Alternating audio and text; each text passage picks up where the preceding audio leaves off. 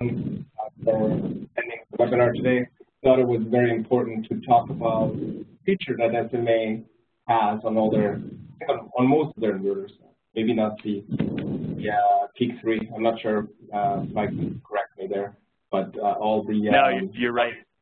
Yeah. So the single phase product, Sunny Boy, and the core ones as well. They all have the shade fix is what they call it now. It used to be called OptiTrack Global Peak, which I thought was a great name, but maybe it didn't really fully explain to people what it actually does.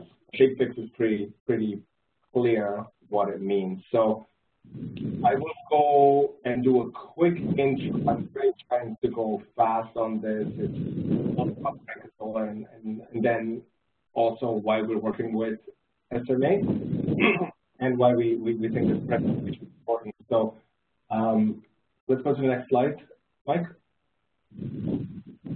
Frankensolar was established in 1990, and the word Frankensolar comes from the Franken region in Germany, which is in Bavaria. So that's why we have that name. And since 2011, we've been in North America. We have originally been located in Mississauga. Now we're in Brampton. That's where our head office is. And then we also have a warehouse out in Western Canada, and that's in Edmonton. Over the last, what has it been now, 9 years or so, we have supplied equipment, solar equipment, to over 10,000 residential and commercial projects. And currently we have about 15 full-time staff. That goes up and down a little bit here and there, but I think it's 15 at the moment. Next slide, please. Our mission at Frankensolar Americas is to assist Canadian solar installers with designing high-quality and competitively priced solar projects for every home and commercial building in Canada.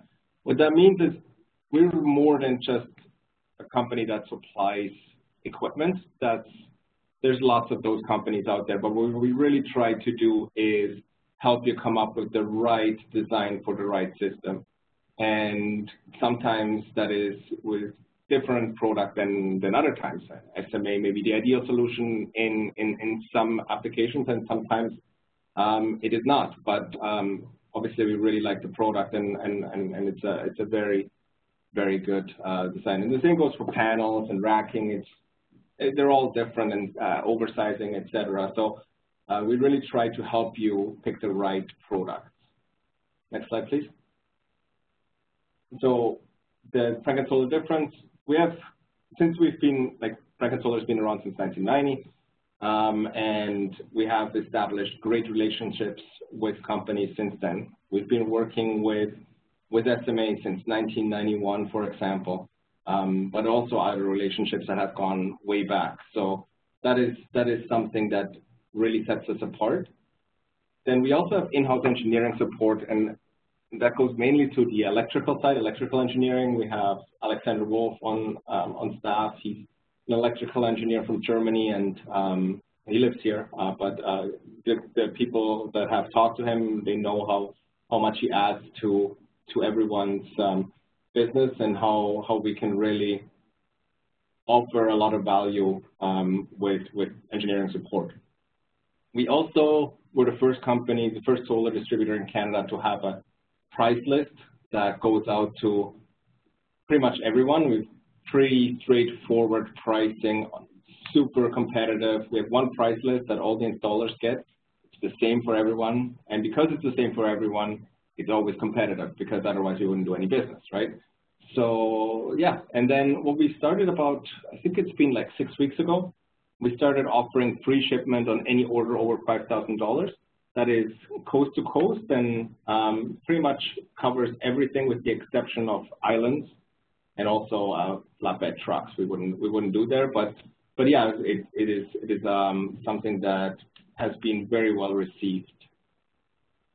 And then to the next slide. So why have we partnered with SMA since 1991? There's a few reasons, and Alexander, if you talk to him, he'll tell you all about his own systems all being SMA, and we've not had any issues. Also, my dad has a SMA system on 2 trackers, two SMA Sunny Boy 5000 that were installed in 2012 and had 0 issues with them. But they're great products at a really competitive price, and that's really important as far as I'm concerned. They also have the best monitoring platform on the market. I think they've been rated #1 for every year for quite a few years now as far as their monitoring platform, Sunny Portal, is concerned. It's an amazing product. Strong, reliable partner, always bringing out new products, always pushing the envelope with products that are really, really good, not only on reliability, but also on flexibility when it comes to string design, etc. They're made in Germany. All their inverters, I believe all their inverters are made in Germany. I'm not sure about the Peak 3. Is the Peak 3 also made in Germany? Yes, it is. Yeah, so all their inverters are made in Germany, which just, as far as I'm concerned, just shows great quality. And the product just works. They're rock solid product. There are a lot of inverters being replaced in Ontario at the moment, and from systems that were installed back in 2012, 2011, 2013, from different manufacturers, and most of that stuff has all been replaced with SMA because everyone knows SMA works, and people are just tired of having issues. So when in that scenario, you want to go with a product that is rock solid, and you know you won't have any issues with. So without any further ado, I want to pass it over to Mike, and Mike, take it away, and let's learn about ShadeFix. Awesome. Well, thank you. I appreciate the opportunity to present on our products. The focus of the presentation today will be on the ShadeFix optimization built into the Sunny Boy residential inverter and the Core 1 commercial inverter. We will talk a little bit towards the end about SMA's rapid shutdown solutions that are built into the Core 1 and to the Sunny Boy. I don't have information on the Peak 3 in this presentation. The Peak 3 is a 1500 volt DC device. So for the US code, that is not allowed for rooftops. So that is a utility scale string inverter. So rapid shutdown really, that's not the niche that it plays in for systems that would be on or in buildings where rapid shutdown would apply. So when we speak about the rapid shutdown transmitter, again, that is for the Core 1 and for the Sunny Boy. And ShadeFix, I will mention this towards the end. The ShadeFix optimization shines with inverters that have lots of different tracking channels. So one, you can isolate shade onto subsets of the system, as well as those inverters who have a really wide DC operating window. And that doesn't apply to the Peak 3 as well. It is a single tracking channel device, again, intended kind of utility scale ground mount application. And so the DC operating window is fairly narrow for that device. It has an extremely high efficiency and 99% weighted efficiency for the 600 volt unit. So it is an impressive unit, but really not intended for the applications where ShadeFix and the rapid shutdown shine. So if you have questions about that, feel free to ask at the end, but you're going to see that I'm not talking about the Peak 3 for the rest of this presentation. My name, again, is Mike Mahan. I am one of the technical trainers for SMA Solar Academy. The training at sma-america.com is a great way to reach out to me.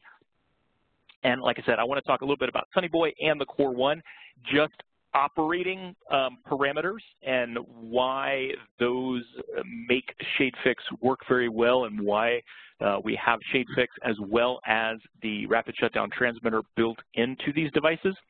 So the Sunny Boy, our single-phase residential inverter, there are 6 power classes from 3 to 7.7K. The devices all look physically the same. They have multiple input channels on them, so each inverter and the 4 bigger power classes have 3 inputs.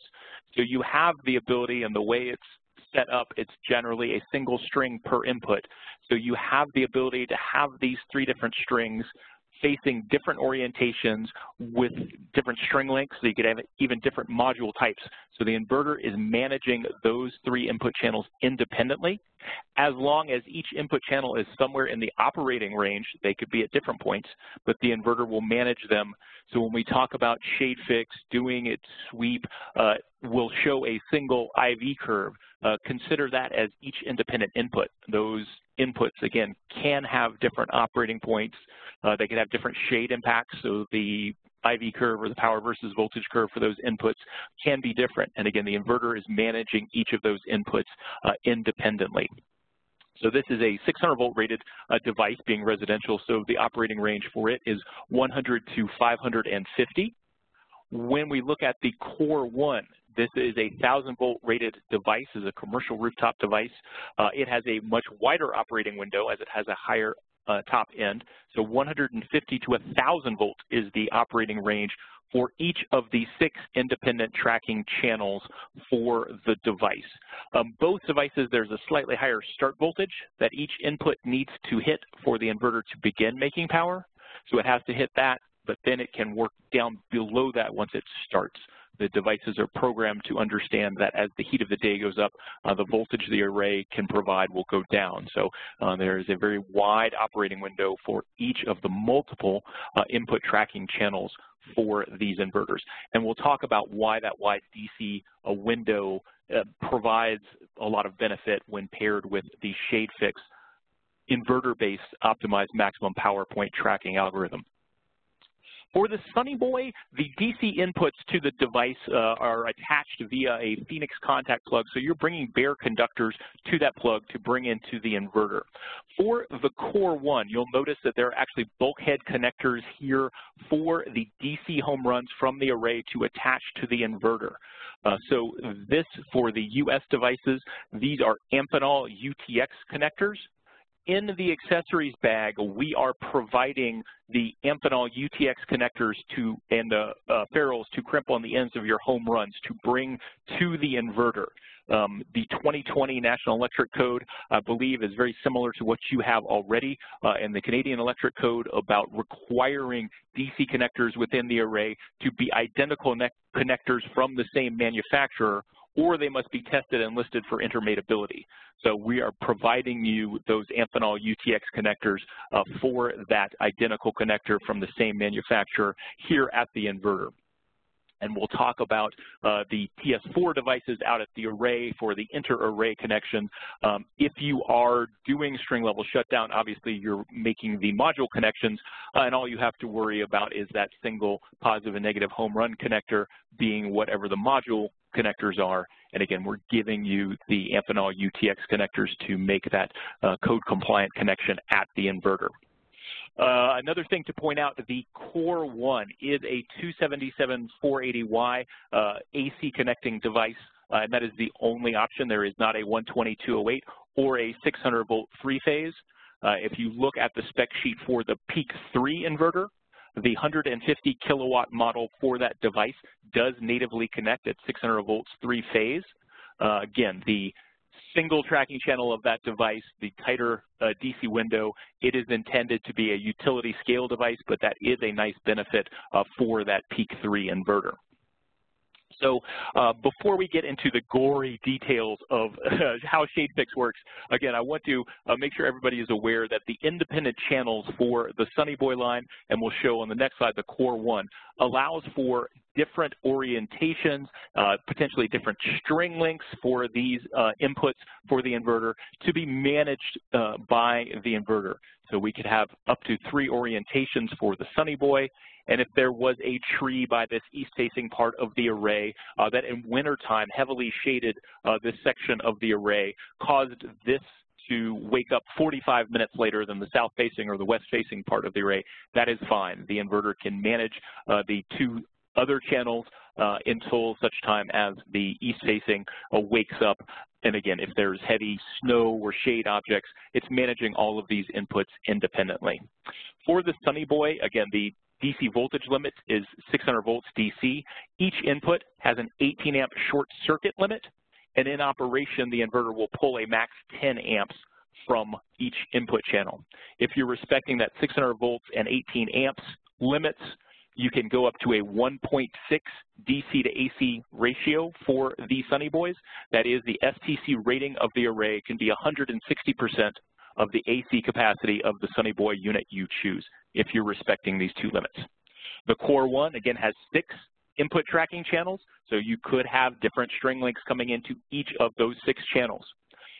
Each channel provides 2 positive and 2 negative inputs. You can drive the inverter fully through a single positive and negative.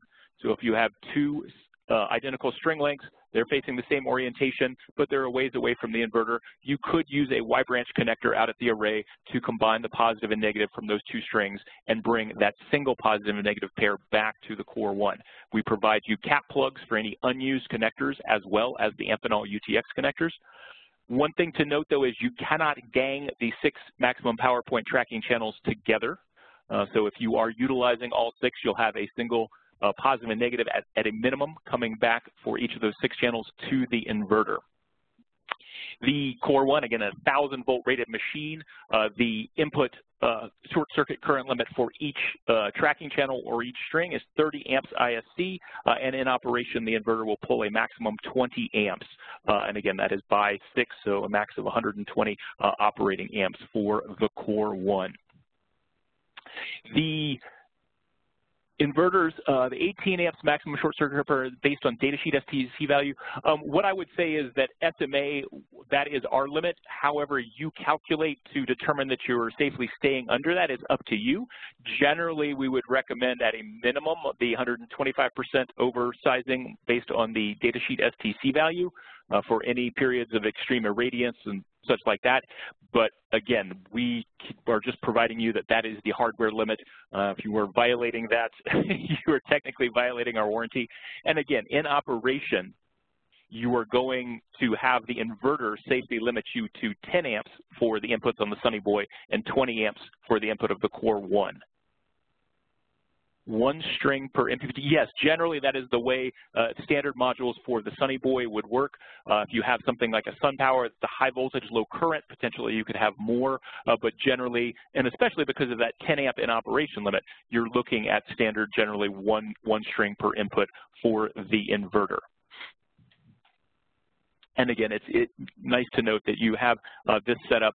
If you have that 1 string, again, especially if you're utilizing multiple orientations, that 160% DC to AC ratio gives you a lot of flexibility. So the 7.7 Sunny Boy, you can have over a 12,000 watt array attached to that, again, if you were respecting these limits. So there's quite a bit of flexibility there to get a large array attached to each input of these inverters. I have to admit I am not an expert on Canadian electric code, so I took the section that I believe is the correct analogy to the National Electric Code in the U.S. rapid shutdown requirements. In the U.S., the 2017 and the 2020 cycle of our electrical code require more prohibitive things to happen when rapid shutdown is initiated than my understanding of the 2018 Canadian Electric Code in 642818. The 2017 and the 2020 code for the U.S. requires not just conductors leaving the proximity of a PV array on or in a building to go down to a low voltage, low current area.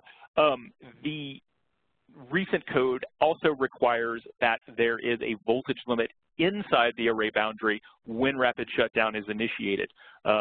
Currently, the only clear way to comply if you're using exposed metallic racking, like the vast majority of systems would, is to have voltages go down below 80 volts within 30 seconds. So in essence, we're stuck with any area that's adopted the 2017 or 2020 code, stuck with requiring module level isolation. But SMA's belief is that we think that having complex power conversion electronics touching each and every module where you may have dozens or hundreds of them spread out throughout the array can reduce the overall reliability of the system. So we want those devices to be as simple as possible. Even if code is requiring in the US that something touch each and every module, we want that device to simply be a code compliance device. We don't want a complicated device that requires hundreds and hundreds of components for power conversion that are working all of the time. We want that device to be as simple as possible. Leave all of the heavy lifting for the system operation in the inverter. Should something go wrong with the system, you're coming to the single point, the inverter for the system. We want to remove the possibility or reduce it as much as possible that you would have to go out to the array and tear apart the array to replace a failed module level power conversion device. So we'll come back to the components of the rapid shutdown after the shade fix discussion, but we've put a transmitter in the Sunny Boy US-41 and the Core 1 US-41 lines to make compliance with this module level shutdown very, very easy. I will show also one device that our residential product manager has relayed to me that folks have used with our Sunny Boy US-41 for string level shutdown. So they're using an external combiner box-ish device rather than the built-in transmitter and the TS4-R-F. So I'll mention that when we get to shutdown. But we want that shutdown piece to be only shut down. If code is requiring something touch each and every module, we want that to be only a shutdown device. And that means we're asking the inverters to manage the system with regards to energy optimization, with shade or without shade. So we'll dive into the technical details of shade fix in the next couple slides, but it's important to remember that the module level shutdown scenario that we will get to, the TS4-R-F devices are only code compliance devices. The inverters, the Sunny Boy and the Core 1, do not need those devices to operate. So they're simple add-ons if you require them. In the US, there are some scenarios, ground mounts for residential, carport arrays for commercial, where rapid shutdown, that module level shutdown, may not be required. So the installers have the flexibility to not use those devices. And so if you have string level shutdown devices that could work with these inverters and provide compliance, again, you have that flexibility. So we'll get back to this, but we will go into the shade fix, and I apologize, I'm going to segue between the kind of higher level graphics and some technical detail. So what shade fix is, in kind of overview technical detail, is an update to a standard string inverter maximum power point tracking algorithm that provides a sweep functionality that periodically has the inverter probe the array and make sure that it is working the array at the best possible power point, even in conditions of partial shade, and it does not require any module level power electronics. The inverter is performing the sweep, it's shifting the operating point of the array and just checking power. So it's always checking to make sure that where it was is at the highest possible power point. And this is a periodic sweep, so it doesn't require these always on MLPE devices. And what shade fix does or allows, you may have seen statements like these in the graphics at the bottom of the screen, that a string inverter is restricted to producing only as much as the least productive panel in the string. And shade fix prevents that statement from being true. The shade fix sweep allows the inverter to check to make sure it is not quote unquote stuck at this point of the weakest module, and we'll talk about how it's doing that, but it's nice to know that with the shade fix optimized inverters, that statement is false. So given that, this is a graphic we have in our white paper hosted off of our website, sma-america.com, that talks about shade fix. The shade fix optimization, having it be inverter-based, not requiring power robbing module level conversion devices, allows for the systems optimized with shade fix to have a higher yield, that is total net AC kilowatt hours per year, to have a higher yield for unshaded as well as many, many different shade scenarios. So the majority of PV plants that would be considered, the shade fix optimized inverters can provide higher yield to the system owners. And so let's go into a little bit of gory detail to see how we justify that graph. And again, I apologize. The next few slides will be will be a bit gory technical detail. Probably not appropriate for a discussion with a homeowner or someone considering purchasing a system, but we'll show some graphics that might be more appropriate towards the end of this discussion. So let's look at some curves, a current, the left axis current in amps against DC voltage on the horizontal axis. We have a blue curve for current versus voltage, and we're going to consider some hypothetical string of identical modules connected in series that are all experiencing the same environmental conditions, temperature and light level. So that IV curve is smooth, but I find it hard to find, just right off of that curve, the maximum power point. So I like plotting the curve in red, that is power, on the right axis against that same DC voltage. And that power curve for this string shows more clearly what DC voltage that maximum power point occurs at and what that power value is. So I'm going to look primarily at the red curve when we consider the different shade scenarios on this array. It's important to understand that both the current versus voltage and the power versus voltage curve are completely set by the characteristics of the array. The module type chosen, the number of modules in series, and the temperature and light level that that array or string is experiencing at this given moment. There is nothing the inverter can do to change the shape of that curve, but the inverter is the DC load on this source. It is the load. It actually gets to set the operating voltage. So while the system has to work at some point on this curve, and the inverter can't change the shape of the curve, the inverter gets to dictate what the operating voltage is, and obviously then thus the power that is being pulled off of that array. And so it is completely on the inverter to choose that operating point. And now hopefully it begins to become apparent why having a really, really wide operating voltage range is benefit. When you want to choose between multiple points along this curve, having the widest possible operating range is very, very useful.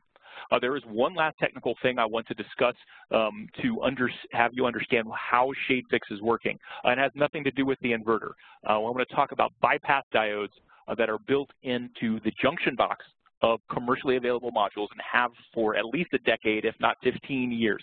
So any commercially available module that you pick up, there will be that little black junction box on the back sheet with the positive and negative leads coming out of it. Within that junction box are these diodes. Generally, there are 3 per module. Each diode is responsible for protecting a subset of the module, so generally 1/3. What they are doing is they are acting as a safety valve path for current. If the module is not shaded, is uniform, is running at the same conditions as all of its neighbors, current is going to flow through all of the cells in the module. They're going to contribute voltage, and the same current is flowing through all of these cells and flowing through all of the cells of the neighboring modules and so on during the string. If, however, shade impacts part of one of the modules, that shaded cell acts as a resistance. What will happen is the bypass diode that is in parallel with that section of cells in the module, current will simply take the path of least resistance and begin to flow over the bypass diode rather than be restricted by the shade impacting this part of the module. So while you'll lose voltage contribution from this section of the module, that bypass diode is there to ensure that the current flow from all of the rest of the unshaded part of that module and all of the unshaded modules in the string with it is not impacted. So there is power reduction because of the voltage drop here, but you're not impacting current, and that's going to be important. Again, this happens without any external information being provided to the module. It's simply current taking the path of least resistance. So again, if you have a 60-cell, 72-cell module, generally it's going to be set up in columns of two columns of cells, each protected by a bypass diode. So kind of down and up, and you have the option of current flowing over that bypass diode or through those 2 columns. And again, each module generally is protected by 3. Some manufacturers have started moving to more, but generally at a minimum, you'll have 3 of these protection diodes. So again, all that's happening is normally current is flowing through all of these cells in the module, but when shade impacts a portion of the module, that now acts as a resistance to the flow of current, and current can flow across the bypass diode rather than through this subsection of the module. So now that we have that setup, let's look at what is happening to the string if we start throwing shade objects onto it. So we started with this uniform string. We now have these little speedometer views of power to see what the modules can do, and we have our current and power versus voltage curves. So for the first shade scenario, let's throw on hard shade on one module. So me, I'm climbing up on the roof. I'm going to put a thick piece of cardboard over this module. I'm going to kick this module off. It's going to shut down. All current from the rest of the string is flowing through the bypass diodes of this module. It's not producing any power. If the weakest module in the string statement were true, this whole string would be working at 0 watts because the weakest module is working at 0 watts. That is not what is going to happen. The DC voltage for the maximum power point and the maximum power available, the voltage goes down and the power goes down. That is definitely true.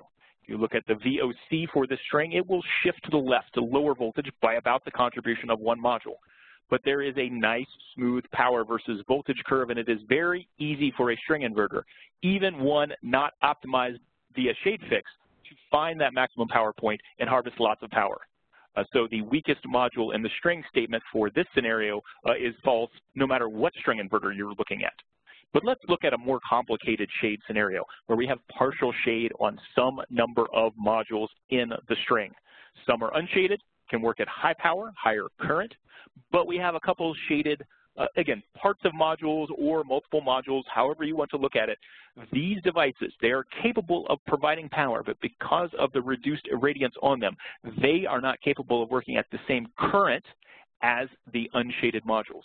If we look at building this IV curve or the power versus voltage curve, we'll start from the left. As we add unshaded modules, everything is as before. We have the smooth curves, the power curve is going up nicely.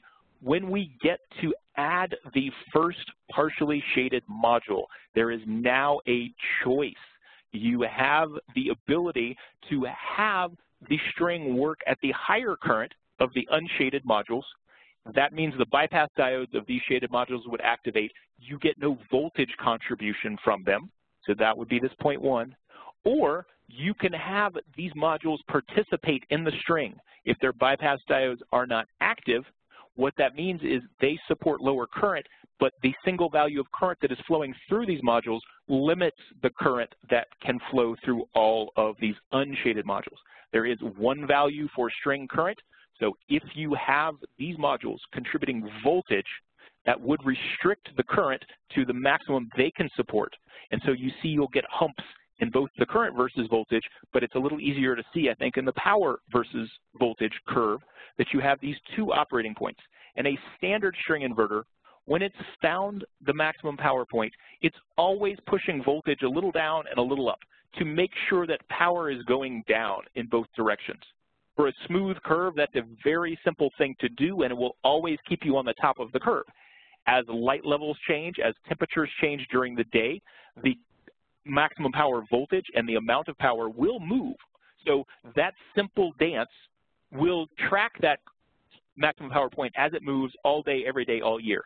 But if there are multiple points where locally power is going down in voltage in both directions from either point, the standard string inverter could be quote-unquote trapped. And this is where that weakest module in the string statement could be true.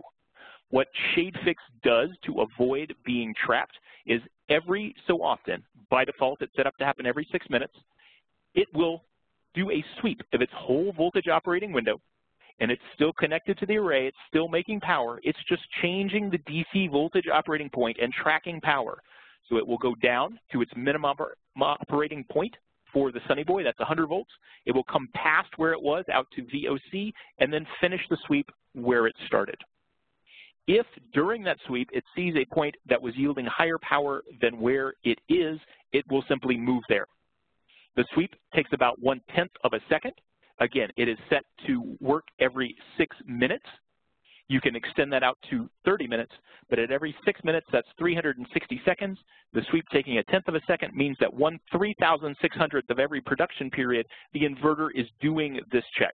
So it's a periodic sweep function does not require any module-level power electronics to ensure that it is working this string of modules at the highest possible power point, even in conditions of partial shade, without the need for any module-level power devices to be touching these modules.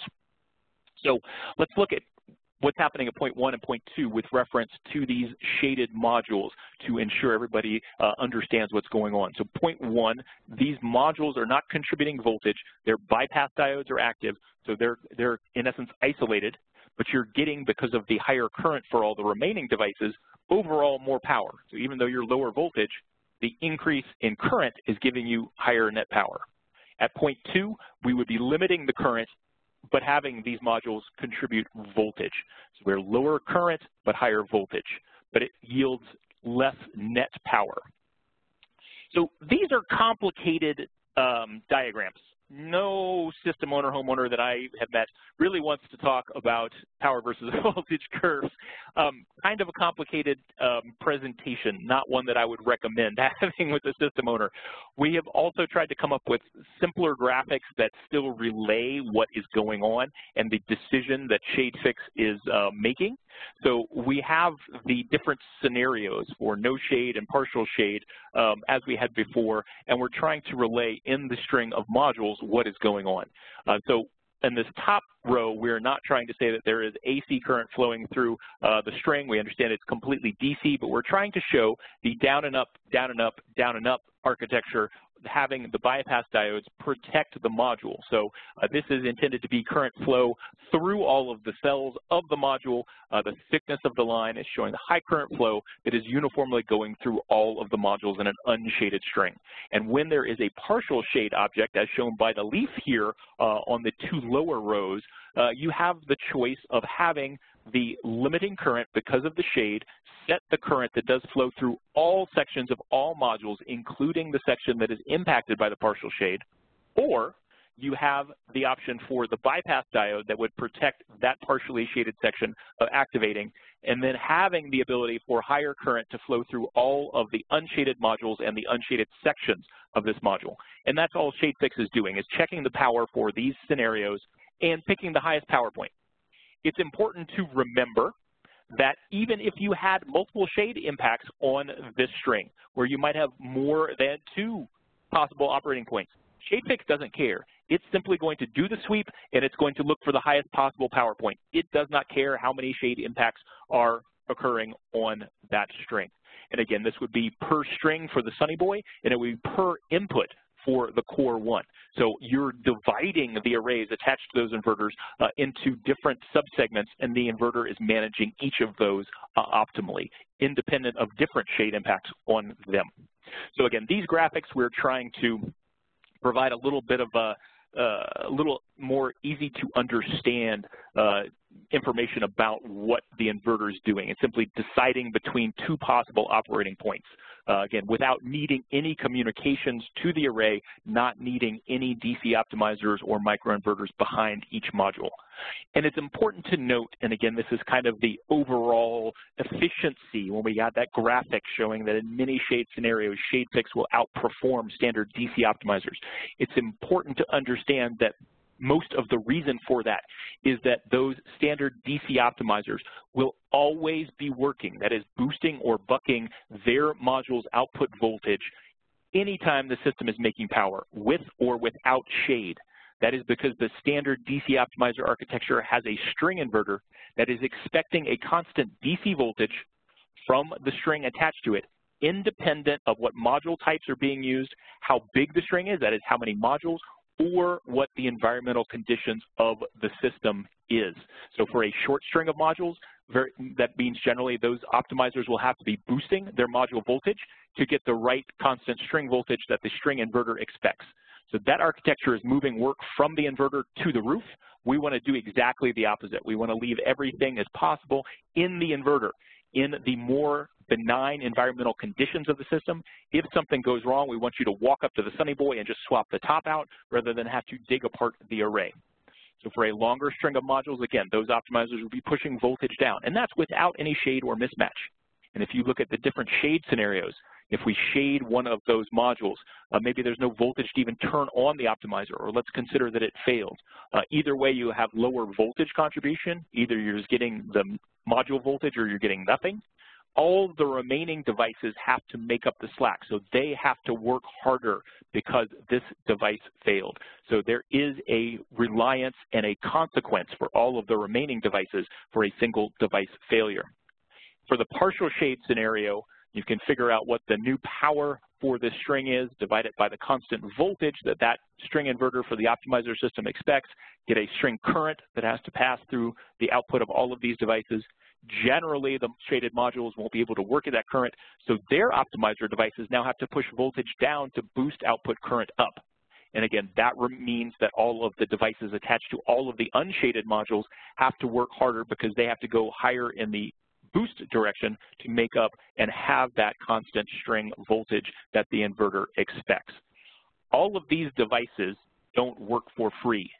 So they are sucking power doing this boost and buck step all of the time.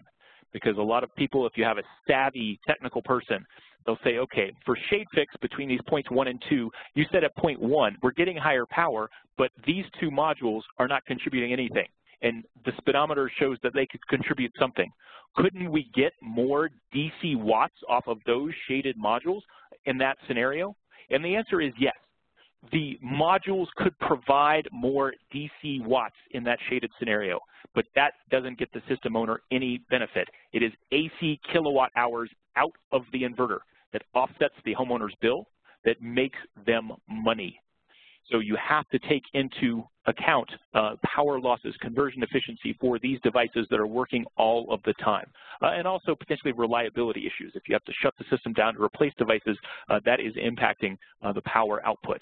And so, again, these are complicated concepts, lots of graphics, lots of busyness. I think the important graphic, and this is also part of the ShadeFix white paper, I like the always-on four-wheel drive analogy. Having that DC optimizer or microinverter behind each and every module that's always working, a complex device always working whenever the system's making power, is like an always-on four-wheel drive. You have something attached to each wheel, making sure it's getting optimum traction at all times. That's great, but there is a fuel efficiency penalty that is associated with that, driving each wheel individually. Fuel economy in the truck analogy, or AC kilowatt hours in the PV analogy. It costs something to run those devices, whereas ShadeFix is either kind of a on-demand four-wheel drive or a two-wheel drive that is always periodically checking to make sure you're on the smoothest road to maximize the fuel efficiency for the system, to maximize the AC kilowatt hours that are coming out of the inverter. Also discussed in the ShadeFix white paper, we have the results summarized for a year-long study by an associate professor at the University of Southern Denmark. He compared 3 identical systems, identical DC capacity, identical AC capacity, so the same size arrays. The inverters for all of the systems had the same AC output capacity. One was a ShadeFix optimized Sunny Boy. The other 2 were standard DC optimized systems. Over a whole year, which he had several week periods where he put in different shade scenarios, including putting a giant pole in front of each of the 3 arrays. So you had a close by shade object sweeping across the arrays in addition to normal environmental shading. Over the whole year, including those shade periods, the SMA ShadeFix system produced the most AC kilowatt hours. So this is, I think, a nice year-long. You get multiple seasons. You have multiple shade impacts thrown in the mix.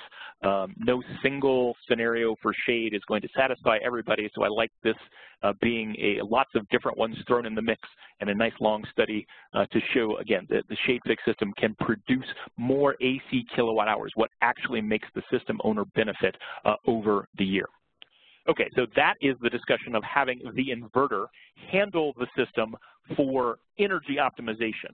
Like I said, in the US 2017 or now the 2020 code does require this module level shutdown. So if code is requiring something touching each and every module to bring the system down, all the conductors in the array down below 80 volts once rapid shutdown is triggered, we want that to be a very simple process, and those devices that have to touch each and every module to be as simple as possible. We want them to be code compliance devices only. SunSpec is an industry alliance that has come up with an open standard for signaling using DC power line communication to satisfy all of the requirements for rapid shutdown. So we have a SunSpec certified transmitter built into all of our US-41 Core 1s and Sunny Boy models. When you turn on that transmitter, you begin sending that SunSpec certified DC power line communication signal to the array. And you need a SunSpec certified receiver device to listen for that signal. As long as it is present, it is allowing the modules to work as they would, as the inverter commands. It's not doing anything to the power output of the module. It's just allowing it to participate. If that keep alive signal goes away, these devices see that as a shutdown signal, and they isolate their module from the string. They do not break the string, but you would measure 0.6 volts at the output of this device, independent of what the VOC of this module is, until you get that keep alive signal back. So you do need one of those devices per module, but all they are doing is listening to a signal on the DC conductor. So there's no separate communications hardware needed. It is all power line communication signals based. And again, these devices are code compliance devices only. You don't have to wait for detection of all of these devices during commissioning of the system. There is no data flowing back from them, so there is no need to create that rooftop map with the barcodes. You don't have to set up the module level monitoring for this system. So very, very straightforward installation and commissioning. The trigger for rapid shutdown is simply AC loss of power to the inverter, and we're showing a Sunny Boy. The same holds true for the Core 1. You just have to have the US-41 model for the Core 1 and the SMA TS4-R-F device per module. When the inverter sees loss of AC voltage and frequency from the utility, it takes that as a signal to stop the SunSpec transmitter from transmitting. All of these TS4-R-F devices will see the keep alive signal go away, and that is the signal for them to isolate their modules from the string. So you'll have a much lower voltage. Even if you have 20 modules in a string for the Core 1 times 0.6 volts, that's only 12 volts. You'll have very low voltage on these DC conductors coming back to the inverter, so you achieve all of these more stringent NEC requirements for rapid shutdown. But it's a very, very straightforward process. Very, very easy for compliance. However, this disconnect or rapid shutdown initiator needs to be placed in terms of free access for an emergency responder. Very, very easy to comply, even if the inverter or the panel that its breaker is in are not accessible. It is simply routing an AC disconnect somewhere between the inverter terminals and that breaker, and you can place that disconnect wherever it needs to be and label it however it needs to be labeled. Very, very simple for full compliance with all of those rather stringent requirements for rapid shutdown. I don't want to spend too much time on the specs of the TS4-R-F device, but this is what it looks like. There are two clips and a clip here meant to slide without the need for tools onto the corner of a module frame. Very, very straightforward device. Again, a couple things to point out. You do need to make the module connection to the inputs for the TS4 device first, and even having done that, if you can do that on the ground before sending the modules to the roof, that is great. But if you tilt the module back, you're still going to measure just 0.6 volts at the output until this device gets its keep alive signal. So it's in shutdown mode by default. The TS4-R-F device is rated up to 1,000 volts. It can handle modules up to 475 watts, 90 volts in the coldest temperature, and 12 amps ISC. So this is the device for use with our Core 1 US-41 or Sunny Boy US-41, residential or commercial. It's important to note that the output lead lengths of 1.2 meters and the connectors, both the input and the output connectors, are true MC4. So again, if you're worried about code compliance, again, in the US, the 2020 code does call out that all of the connectors in the DC path and the array must be identical from the same manufacturer. So this would be specifying modules with MC4 output connectors. then you have the connectors from the module to the TS4 device all be the same. All of the TS4 outputs will be joining together as MC4s, and then you have MC4 crimped on the positive and negative home run ends at the array, come back to either the Sunny Boy, where you're just stripping wire, or to the Core 1, where you're clamping on the SMA-provided ferrules and Amphenol UTX connectors to connect to the Core 1. So pretty straightforward for code compliance there. And so again, just a quick graphic showing the input connection, and then you're ready to mount them, use the output connection. One thing I do want to make very clear, the SunSpec certified, so if you go to sunspec.org, you look at their certified list, only the SMA TS4-R-F unit is on the SunSpec certified list as a receiver and has gone through compatibility testing with both our Sunny Boy and our Core 1 inverters. There are no other TS4F devices that you might be able to purchase out in the marketplace that are on that SunSpec certified list. Those devices also have not gone through compatibility testing with our inverters, so they are not compatible with our inverters. More devices besides our TS4-R-F are now on the SunSpec certified list as receivers. SMA is currently going through compatibility testing with our inverters for those devices. Very shortly, there should be a compatibility list of options of these appropriate SunSpec certified shutdown receiver elements that can be used. Right now, it is only the SMA branded TS4-R-F that SMA considers fully compatible. And I think in terms of code compliance, there's a lot of listing stuff that is important. We have system listing for both our Core 1 and the Sunny Boy for use with the TS4F. So again, that's kind of a requirement there in the US. In terms of commissioning, as I said, you need the TS4-R-F unit per module. There is a screen in the inverter installation assistant. You do need to turn on the transmitter, but that's it.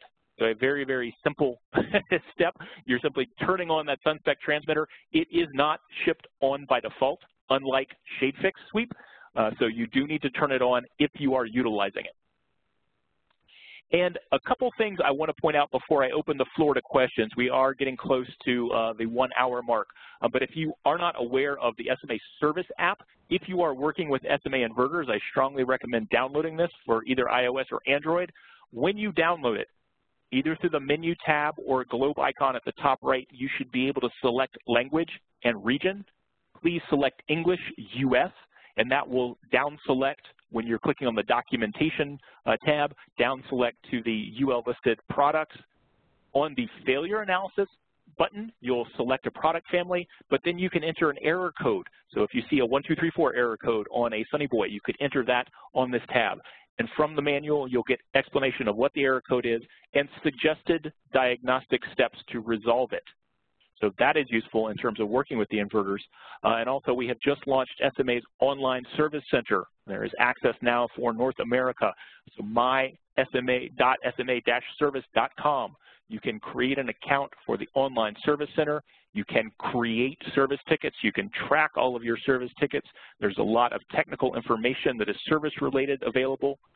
You can request an RMA through the online service center, and if you've gone out and performed an RMA, you can fill out and submit your truck roll rebate forms directly here. So while this might not remove all of the time you need to spend on the phone with SMA service line, you can certainly do a lot with the service app and the online service center to provide information. When you create a ticket, you can attach documents like photos. You've taken a picture of the inverter screen or your meter when you're doing the troubleshooting that the service app told you to.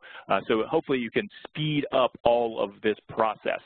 And I had hoped very much that I had a definitive launch date for an SMA program called Smart Connected in Canada, but I do not. It is in process, but I have not been given a definitive launch date. So when that does launch for Canada, we will definitely make a ton of noise about it. That is a very, very useful program as well. It is hopefully coming soon. With that, I am done with everything I wanted to talk about. I will go ahead and go through what I see in the chat log. And if there are other questions, if it's easier for you just to state them, go ahead and let me know and I can unmute you, or go ahead and fill up the chat log. rapid shutdown, 2 inputs, best option to commit with so Cosmin, the SMA rapid shutdown box, we have discontinued that a while back. I don't know if that is the box you're talking about. It had 4 inputs, 2 per 2 channels. So depending on how you have the strings wired, a single box might work or 2 might be needed. Do the bypass diodes also kick in with module optimizers? Yes, the bypass diodes are there attached to the module. They would be before any module level power electronics device on the module. If ShadeFix sweeps the operating voltage every 6 minutes, how much of a total output does that affect? Again, Rachel, that kind of depends on the system, but it is roughly 1/3,600th of every production period, and you are moving off at least a local maximum, but the inverter is still making power. So it is a pretty minimal impact. And again, that is kind of the takeaway. When it's doing the sweep, there is an impact. If you know that over 20 years, there will not be any shade impacts on the system, soiling over that lifetime will be uniform, you have the ability to turn off ShadeFix, or you can extend the sweep period from 6 minutes out to 30 minutes. And there's even some discussion of reducing the minimum sweep time, but right now 6 minutes is the minimum. But you do have the freedom to actually turn it off if you think that there is no need for it. Cosmin, the TS4 connection process, I'm uncertain, but it has been made very clear to me that you must connect to the input leads of each TS4F device before connecting the output leads. So that actually is a really important point I think is useful to point out. If you have a frameless module or some scenario where you need to attach these devices to the module racking, you can see that there are pass-through points on the bracket. It is possible to do that. But again, even if you are connecting the TS4s to the module racking, the input connections need to be made first before the output connections. The MPPT string level monitoring available on any of the inverters? Great question. So for our commercial inverters, generally we'd recommend a device called the Data Manager for not just monitoring, but also commissioning and control. If you have the Data Manager, register a system to our Sunny portal. You'll register the NXOS, the new kind of updated Sunny portal. Through the Data Manager, you have the ability to see down to input level on the inverters. So for the Core 1, it doesn't necessarily mean string level, but it's input channel level. So if you fully loaded that Core 1, you're seeing the 6 input channels, voltage and current on them. So that's not quite string level. We are going to launch sometime in the next few weeks a reduced device capacity version called the Data Manager M Lite. And that is intended to be solely for residential. So there's a 5 device and 30 kilowatt plant size limit on that device, but it will register devices behind it to the NXOS portal in very much the same way. So I think when that is available, I will strongly recommend that for residential Sunny Boy installs. That would also provide that string level data from the Sunny Boys on the NXOS portal.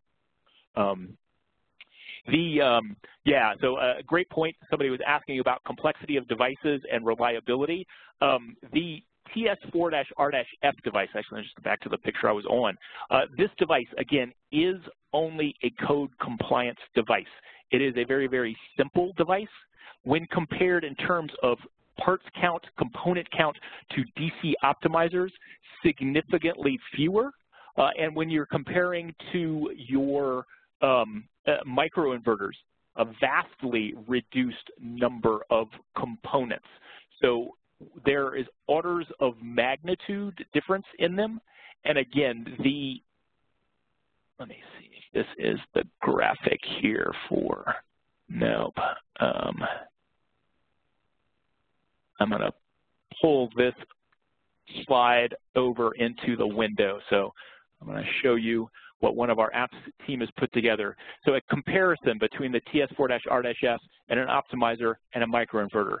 So roughly 40 components versus 150 versus 350 plus. And again, the TS4-R-F is simply listening for that keep alive signal. It might need to isolate its modules, but it's doing that very infrequently. whereas DC optimizers need the circuitry to both boost and buck voltage for the module they're attached to, and we'll be doing that really all the time the system is in operation. And a microinverter obviously has even more complicated stuff to be doing because it's converting DC to AC. And these devices will be working all of the time that the system is making power. So a great question there. So again, we're aiming, SMA's belief is to leave as much complexity for the system in the inverters for where they should be in a more environmentally benign part of the system than behind each and every module scattered throughout the array. And the inverters are also very much easier to access should something go wrong. So we're aiming to, again, have a much higher system reliability overall by having, if code is requiring it, having these devices be as simple as possible in the harshest environmental conditions of the system. Great questions. On the Core 1, is channel level monitoring available through Modbus connection? If you are doing Modbus direct to the inverters, yes, you can query all of that information. Great question.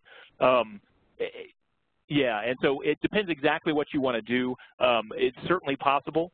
The Modbus register maps are available for download off the product pages for the inverters.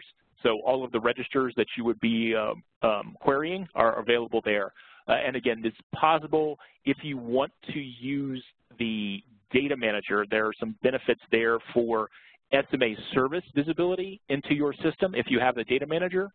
There is also the ability now, we have opened up the NXOS Sunny Portal API, and it is not for free, but it's a very reasonable yearly cost to be able to query the NXOS database directly. So there's lots of options for doing that. Having shade fix, what would be the production affected on modules, 2 different roofs combined in the same string?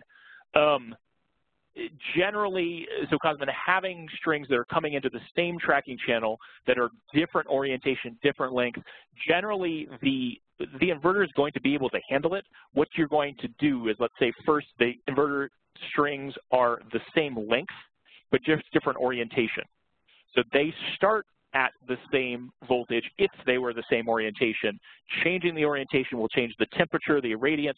The current difference isn't so bad. The inverter will find an operating point. The temperature difference is not vast in comparison to the VOC of that. So the inverter is going to pick a kind of midway point. There's definitely a production impact. That's why it's not a best practice to have strings coming into the same tracking channel to be different orientation, certainly different lengths.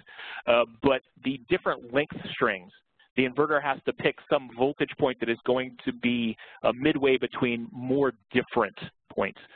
So generally would not recommend that, having the different roof planes. But again, the architecture for both the Sunny Boy and the Core 1 should make it easy to avoid that scenario. Just use a different tracking channel for the Sunny Boy to have a different orientation, different string length. And again, you have 6 different tracking channels for each and every Core 1. And the Core 1 family now, there's a 33 kilowatt, a 50 kilowatt, and a 62.5 kilowatt unit. So you could even have, if you have a multiple Core 1 install, have different power classes for those devices. Generally, we should have given you the ability to avoid needing to put different string lengths, different orientations into a single tracking channel. Okay, well, great questions. Again, I apologize, I've run a bit over, so maybe we want to wrap up, and follow-up questions can be submitted via email. Mike, I have a quick thing to add to that question. That if we have too many different roof directions, or if we have not enough panels in one specific direction for a string on its own, let's say 2 panels facing west, in that scenario, what we would recommend is using the normal TIGO optimizer, and then do the entire system with TIGO optimizers, if that is the way you want to go. But a lot of times, it is also worth to just remove those 2 panels, because the cost of those 2 panels is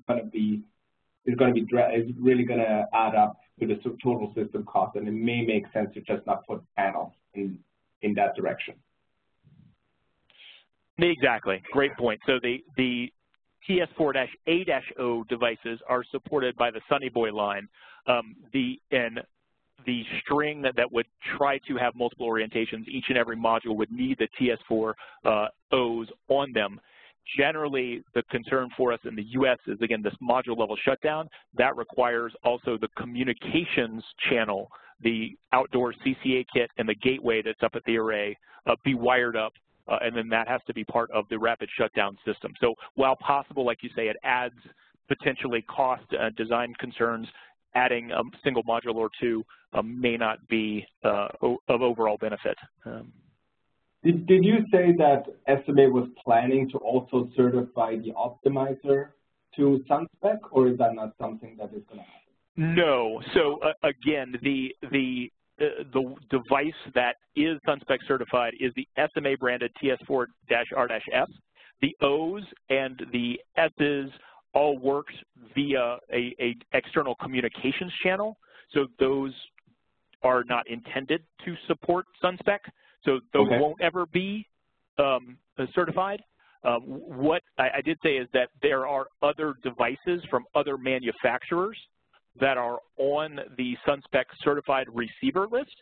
SMA is going through compatibility testing with our inverters for those devices so that we should be able to provide installers choices beyond just the TS4-R-F to pair with our inverters.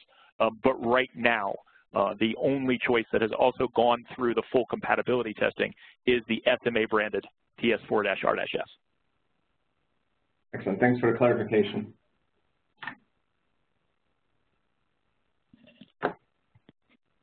Do you see any more questions, Mike? Or? I do not. And again, if folks have follow-up questions, something you think about after we close, I'm putting in the training at sma-america.com email there. Feel free to follow up with me there. And even if it's not a technical question, if it's something more sales related, I am more than happy to pass that on to Art, or if it's apps related to the application engineering team. So really anything, feel free to reach out. And if there are no other questions, again, thank you everybody for the opportunity to present, and let me know if I can provide any more information. And Danny, I'm more than happy to provide the presentation to you as well if you want to distribute, or I could send it out to everybody who it has been in attendance. So. Excellent, Mike. As always, very informative, your webinar, so thank you very much for taking the time to educate us on the shade fix, and hopefully we can do something very soon again. Indeed. Looking forward to it. Thanks again, everybody. Enjoy the rest of your day. Thank you.